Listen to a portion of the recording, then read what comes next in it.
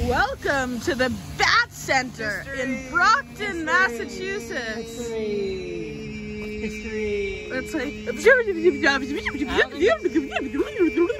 don't think this is weird history. I think it's just what to do in Brockton. So, for some context, B.A.T is the Brockton Area Transit. Brockton is a city south of Boston that has a population of around 100,000 people, and the B.A.T Center is its bus hub, with an MBTA commuter rail station across the street.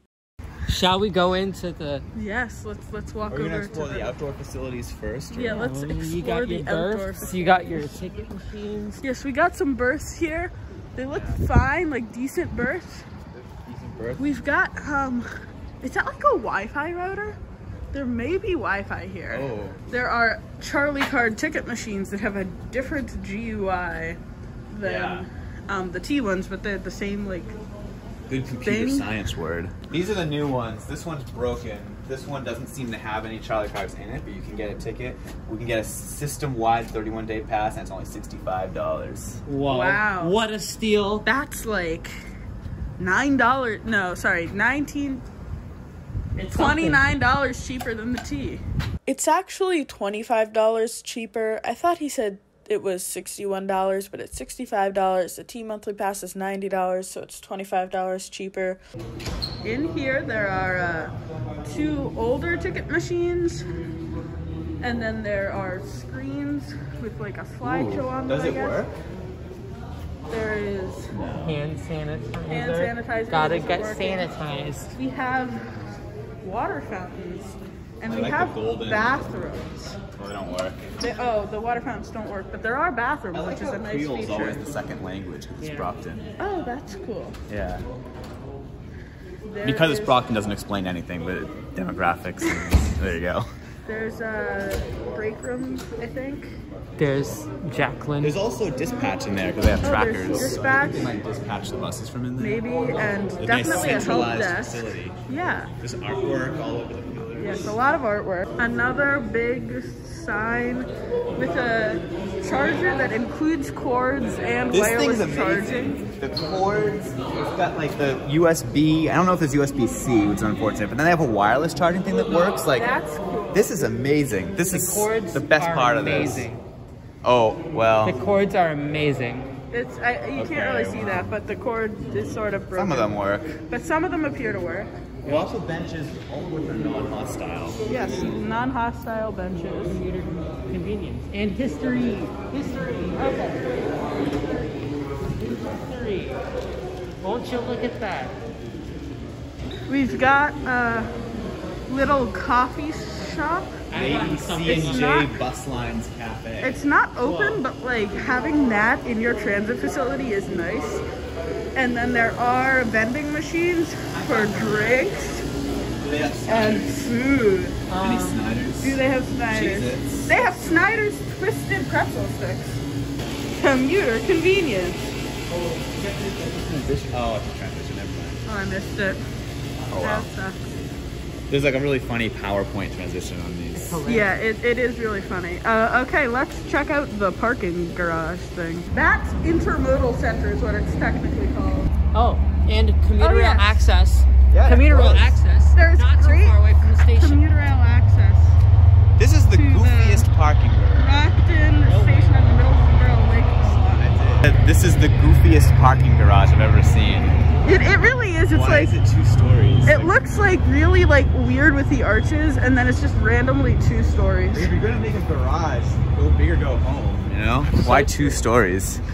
Yeah, I feel like a 1-story lot could have done. I mean, I guess it is a Saturday, but it doesn't look very used. Can I get my trash can rent?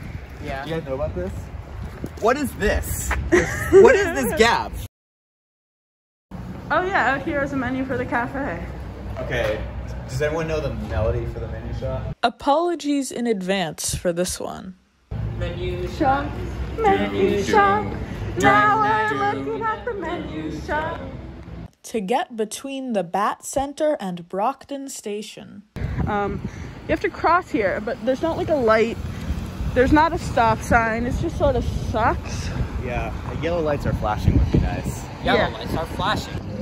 And then there's also a weird shelter thing there, but I'm not sure if any buses use it, or if so, which ones. So yeah. Okay, so from here there's like a sign blocking off the second floor of the garage. So like they built it, but you can't use it. So they just wasted money they could have spent on improving service. So to get to the platform, the Commuter Rail Brockton platform, you have to walk through a grade crossing. It's really loud. Which is not optimal. It's really but loud. It's okay. And then you have stairs and a ramp up to the fully high accessible platform. And there's screens displaying the next train. So overall, pretty good station. It's your classic, like, boring old colony station. Like, it doesn't have any amenities, but it does appear to have benches and trash cans. And you can go across the street to use the bathrooms at the B.A.T Center. You can use the bat rooms. Again, 2:30 Ashmont now. It's nice that they have outdoor announcements. It's fun on the pulses because it'll be like the 3 o'clock pulses now boarding, because that has a system where everyone just leaves, and it's very fun. More expensive. Yeah. All the seats have the B.A.T Center on them. Oh, that's cool.